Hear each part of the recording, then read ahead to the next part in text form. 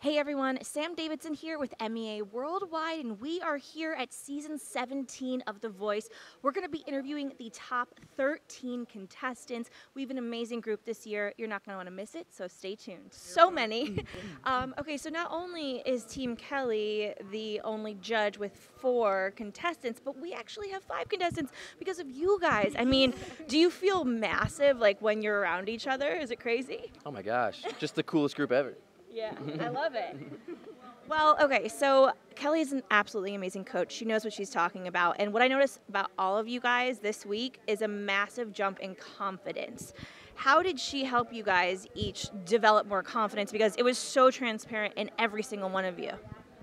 I would say she helped us develop confidence by, she just really, she didn't really, in practice or rehearsal, she doesn't really care, the first pass about vocals. It's she cares about how you're feeling, where you are in the moment, where your head is at. That's what she mostly focuses on, and then we focus on the vocals. Yeah. So I feel like that's really, the of how, all of our confidence is just went through the roof.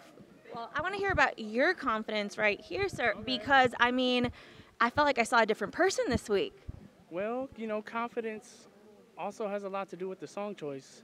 And the more comfortable you are with the song, I think the more comfortable you will be on stage. So that's a big part of it.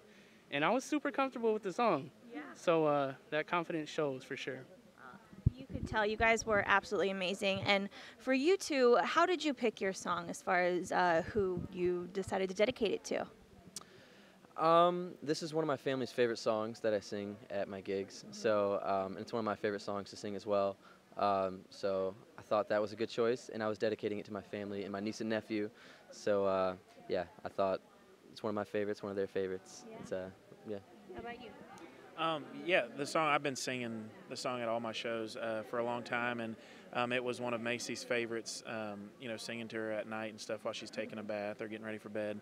And so when they gave me the option to dedicate a song to her, it was an easy choice. Well, what's it like being, in these live shows with a duo? I mean, they're children, so you can't really be so mad at them, right? But I mean, there's 2 of them. Is it ever, interesting as far as well, you have double the power? How does that work? Or were you worried that people weren't going to like you guys because there's 2 of you? Actually, that thought never crossed our mind.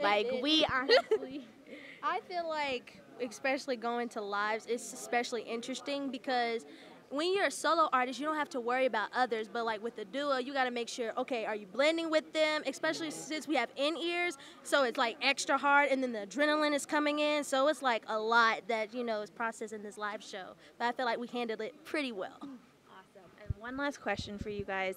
Any song that you would really love to sing at this point that you guys are kind of itching to do, whether you get to or you don't? No, I mean, we just looked at each other because we don't have it off the top of our head. Because we have a lot of songs. Wait a minute. I'm sure you guys do. I don't know.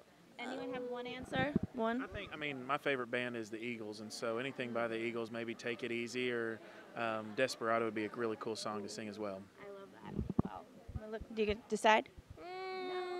You have to wait and see. It's a lot of songs that we like to do. Wait and see. Yeah. Thank you guys so much. So nice Thank to meet you. you.